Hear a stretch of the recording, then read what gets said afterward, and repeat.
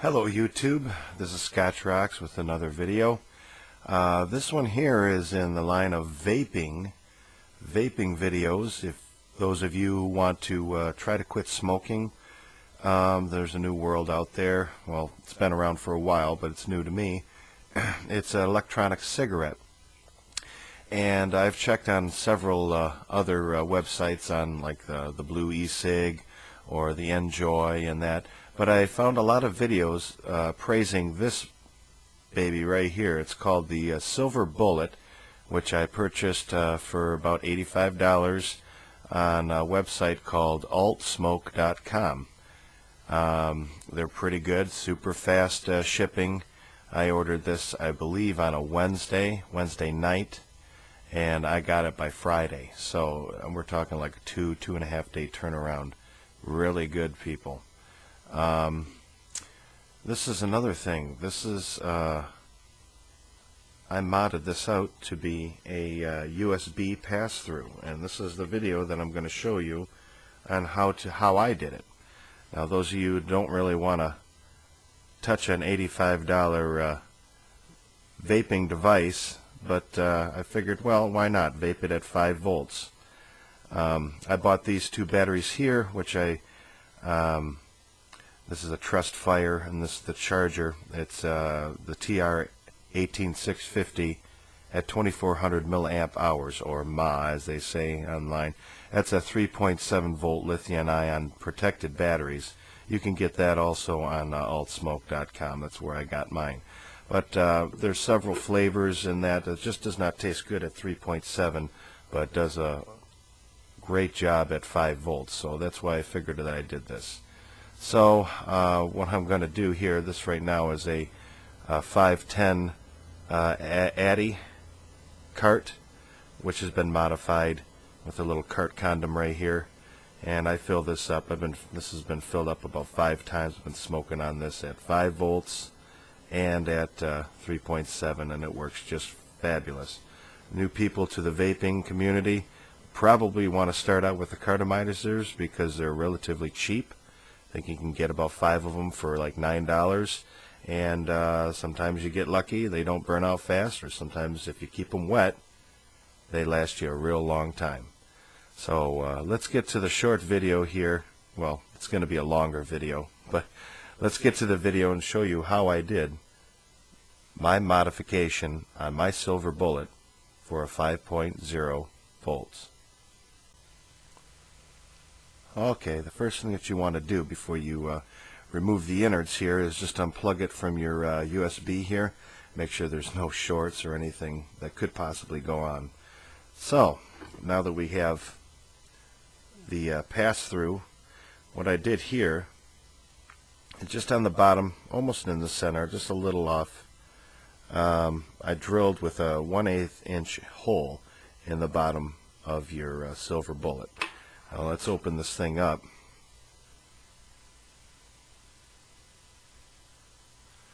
And you look inside here, and we got a stainless steel bolt that I just happen to have laying around. Let's shoot this through here and pop it up. Let's get rid of this here, pull this down the wire. Let's take a closer look here. And what I did was here, right in the center, this here is a 7/16 tubing, vinyl tubing, which I cut to about 2 1/4 inches long, about the length of your 3.7 battery. If you take a look at this here, there's the battery right here. It's about the length once everything is put together. So what I did was cut the tube itself at 2 1/4 inches long, and grabbed a couple of the stainless steel bolts. Now you want to make sure that these 2 bolts inside here, when you have one on each end, do not connect or touch each other. So you want one for the positive, one for the negative. You get 4 wires on some of your USBs. The black and red are the ones you need. Red would be the positive, black would be the negative. The other 2 are the data transfers. You can just cut those off. So 7/16 inch tubing with a 5/16 inch inner diameter. That helps, gives a little bit of slop so that these things can slide right in. And I think the head on this here is ½ inch. These are, let me unscrew this here. Just kind of unscrews. This is the negative end here. It's like this.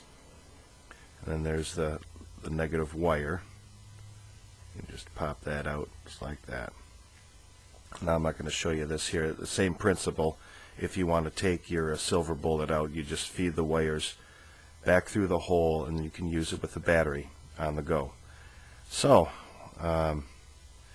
these bolts here are stainless steel bolts. They're 1/4 inch thread, 1 inch long, and the head is 1/2 inch. So that's all I did, was I just fed the wires through, the positive going to the top, and just basically making the wires kind of sit on the side there and sliding the bolt right on in. And this is electrical tape just to make it a little bit fat so that it'll be perfectly centered once I put it in the silver bullet casing. So what I'll do is I'll just put the negative in, just put it on the side here, stick the bolt in, make sure the wires are touching, make sure the wires are not touching the positive because you don't want to short it out, and there you go, right there. The wire sits right on there tight against the stainless steel bolt, making a good connection, and this just kind of sits off to the side. Then I take, first you thread in the casing before you do this, and you have your silver bullet with the hole in the center. I don't know if you can see it, it's kind of dark. The spring is in there. Let me see if I can get it in there. Nah, it's too dark.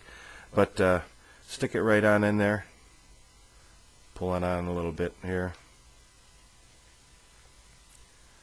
Pull it down. Give it a little twist. Make sure they're centered. The bolt head is centered.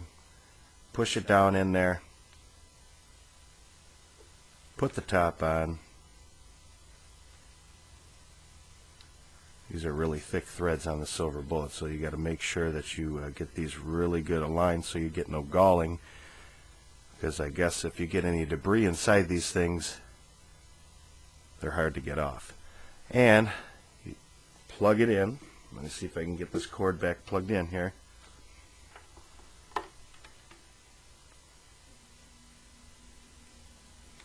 Plug it in there, and let's give it a vape.